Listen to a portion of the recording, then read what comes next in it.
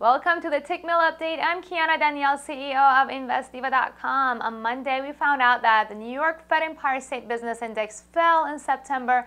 Foreign investors reduced their holdings of Canadian securities by $1.2 billion in July, the fourth decline in 5 months. Chinese industrial output and retail sales fall short of expectations. The UK employers cut growth forecasts with Brexit and a global slowdown in their minds, and of course, the Saudi Arabia attacks that led to a surge in global oil prices. On Tuesday, the most important economic figure is the Eurozone ZEW Survey during the London session. The euro-dollar pair saw a massive decline on Monday, breaking below the Ichimoku cloud on the 4-hour chart.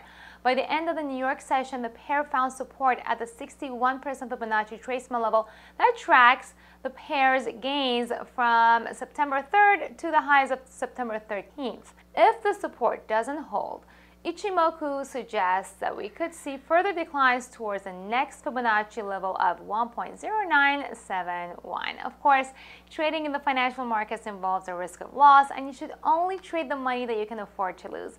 If you like this video, give it a thumbs up and subscribe to our social media. I will get back to you with more updates tomorrow.